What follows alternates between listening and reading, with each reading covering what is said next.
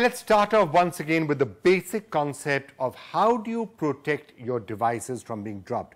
Actually, this is something that every mobile manufacturer or anybody with a device should really be thinking about. You spend a lot of time making a really slim, sleek device.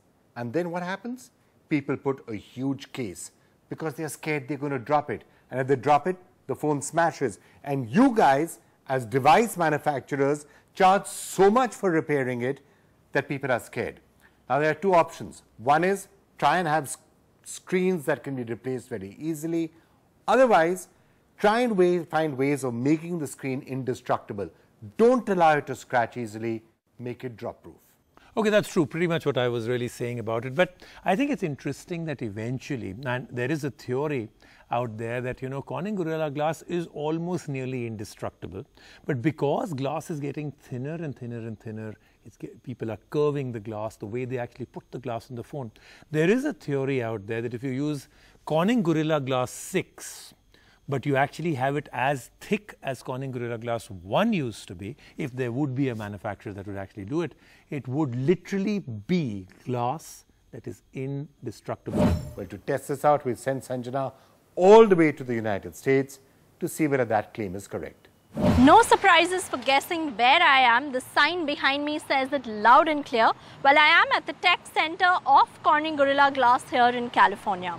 And this is where they do a lot of R&D, a lot of new innovation happens right here. But today, they've launched a new product, the Corning Gorilla Glass 6. It's supposed to be more durable. It can resist a lot of falls, including falls of 1 meter in height, not just once, but actually 15 times. So let's get in, check out some of the demos that they have for us, and also take a look at everything that's new with this company.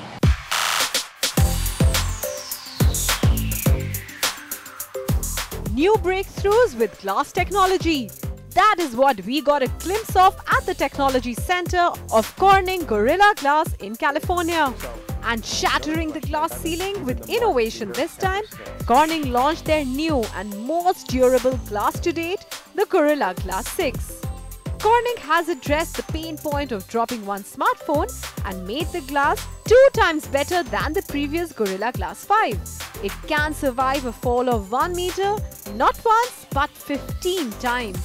This was showcased with the drop test where a competitive glass composition of alumina silicate broke on the first fall,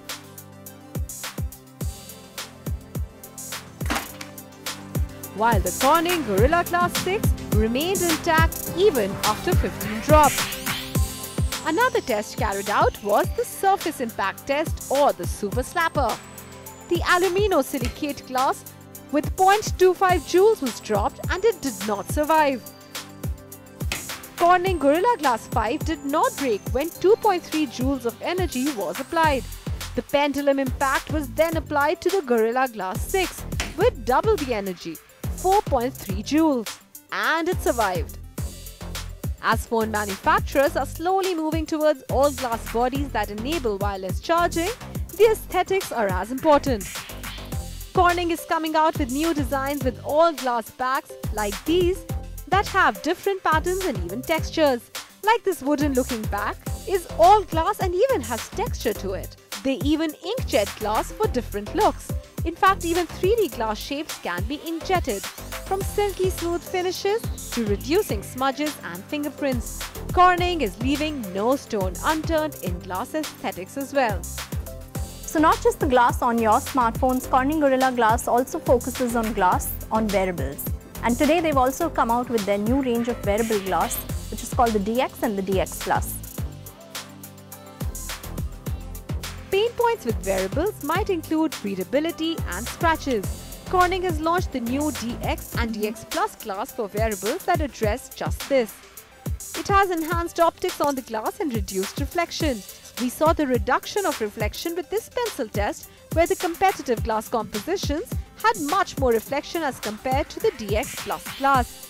Even with scratches, the DX Plus emerged winner with many scratches that it endured. Corning is now tuning optics and reflectance for glass innovations. But the question remains as to when glass barrier can be pushed even more and what can we expect from the company next. I think we're on a journey to someday have phones in a normal drop event, not every drop event, but a normal day-to-day use case where the phone will not break when dropped. Now, we will innovate in the glass space to make that happen, but also part of that rests with the people designing the phones. Because as good as we make the glass, if it's not packaged properly into the phone, and the phone has a certain level of rigidity and design element to it to protect it from drops, then it may still break. So it's a combination of best-in-class glass, very close collaboration on phone design. Those two together, you could eventually have a phone that won't break in a normal drop event, and we'll certainly see that in the future. I just can't predict when.